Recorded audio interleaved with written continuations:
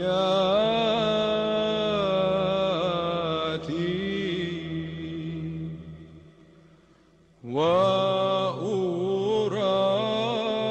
Sister Jamila lights her candle, she whispers a prayer passed down to her through over 40 generations of her family.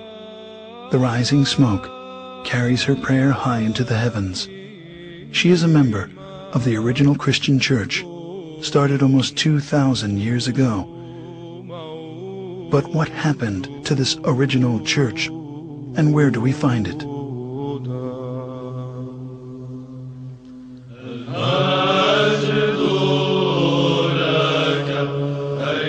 At that time, those believers in Jesus Christ joined together with the apostles, establishing the first organized church community in the city of Antioch.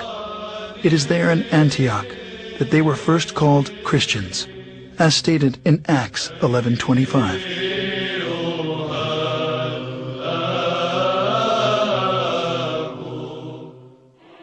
Scholars estimate there are over 2,600 groups today who lay claim to being the church, or at least the direct descendant of the church described in the New Testament. As Christianity has inarguably played a considerable role in our history, it is important to understand the factors which have led to its current divided state.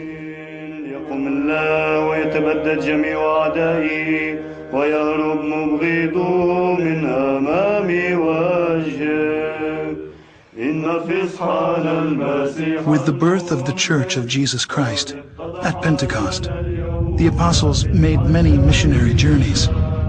Over time, 5 patriarchates were established in Antioch, Jerusalem, Rome, Alexandria, and Constantinople. The apostle Peter was the first bishop of Antioch. 12 years later, he became the first bishop of Rome, leaving the apostle Paul as the head of the Antiochian church, while James, the brother of Jesus, was the first bishop of Jerusalem.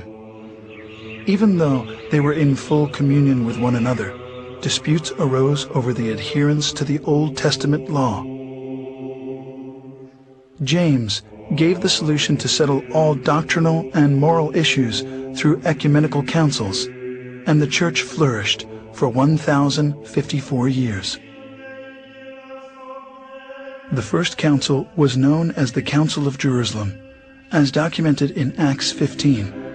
In the history of the Christian Church, we find scores of such councils, establishing its canon laws, which the Orthodox regard as the faith of the apostles, faith of the fathers, faith of the Orthodox, the faith which has established the universe.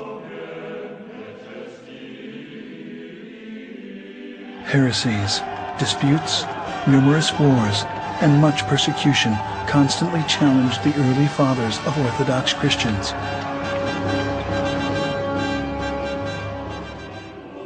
But because the church was unified, it continued to survive.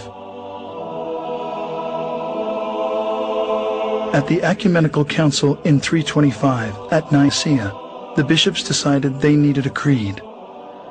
After much prayer and some 90 years, what's known today as the Nicene Creed was finally written.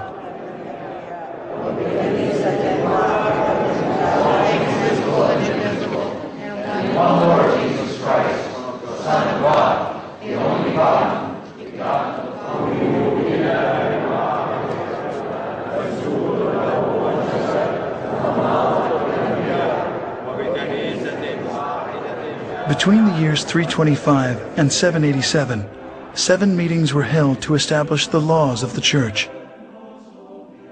These became known as the 7 Ecumenical Councils.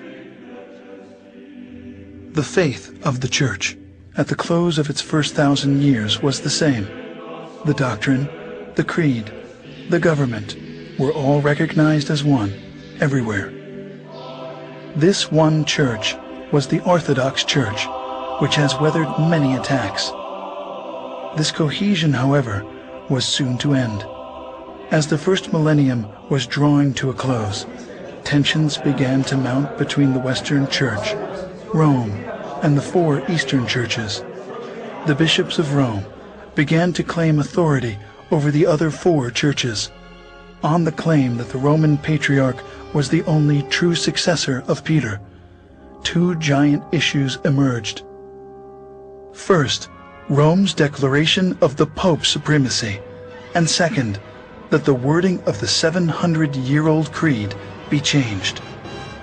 As disunity led to conflict, a cardinal was sent by the Roman bishop to slap a document on the altar of the church in Constantinople during a Sunday worship, excommunicating the Patriarch of Constantinople from the church.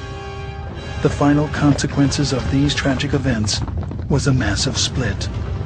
The Great Schism occurred in the year 1054.